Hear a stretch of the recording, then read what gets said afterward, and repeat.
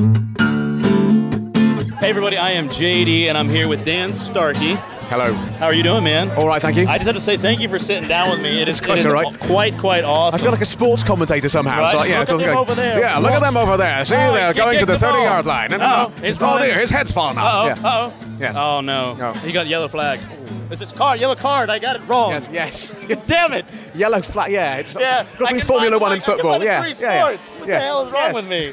So Dan, this is your first Pensacon. Yes. How's it been for you? It's been great fun. Yeah, everyone's been very very nice and very generous, and it's lots of Doctor Who fans here, so it's been great. The Doctor Who fans here are ridiculous, right? Yes. They're not ridiculous in a good way. In a good way. Yes. In a good way. Yeah. We love our us American. We love our Who over here. Yes. We absolutely do. Has there been one particular thing that stood out to you that you've loved the most?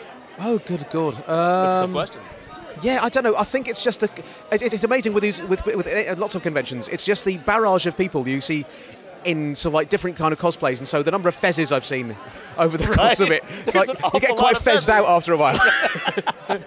Okay, I get it. It's a fez. Yes, yeah, but no, it's been delightful, and it's also sometimes when someone comes up to you on one day and they're the 10th Doctor, and they come on the next day and the 11th Doctor, you go, hang on, I know you. I can't quite work out how. I know but, the eyes. The eyes never change. Yeah. I ask this question a lot because it's just fun for me. My show, we go back and we watch the things that we loved as kids, as adults, and see how they stack up to the test of time. Yes. What's one thing you loved as a kid that you do not love anymore as an adult? Oh gosh. I did try and watch some of the old sort of Glenn A. Larson sub-series from the 80s, the A-Team. The A-Team. Because I watched that, and I remember avidly watching that when I was about 6. It's amazing. I watched it again, and it's like, yes, okay. I mean, it occasionally has its moments, but it's that thing of going, this is quite tedious. Yeah. Oh, I know exactly. I went back. I'm a Voltron fan. Okay. I loved it growing up. I went back and I watched this adult. Right. Awful. Right. And it's like you watch and you're like, oh my gosh, it hurts. Yes. You know. So The Fall Guy, that was another one. I was astonished when I saw it again. Again, I was about 6 years old. I lapped that up, and there's like watching it. Oh God, Lee Majors, he's got 2 facial expressions. Which I probably shouldn't be saying this on camera, should I? But no, you're great.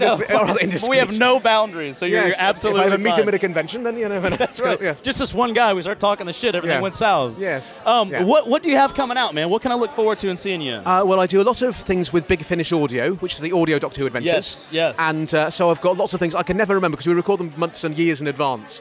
But there's plenty of stuff coming out with them. They're like the 10th Doctor adventures. Yeah. Which I'm in one of those, along with Terry Malloy, who's sitting over next to us, Mr. Davros, with David Tennant and Catherine Tate.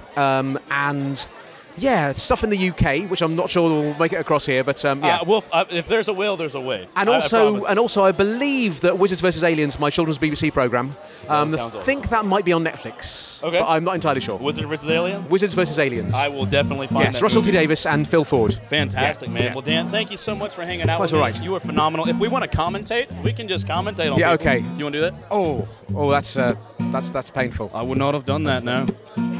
I personally, I don't think that's a good choice. Liberty. Yeah, if you watch right here, look at that. It's awful. It's bloody awful. It's terrible. It's terrible. Terrible. With those shoes. With those shoes, but yeah. Hey, darling, no shoes. No shoes. No. Just lose the shoes. Gone. Yeah. Thank you.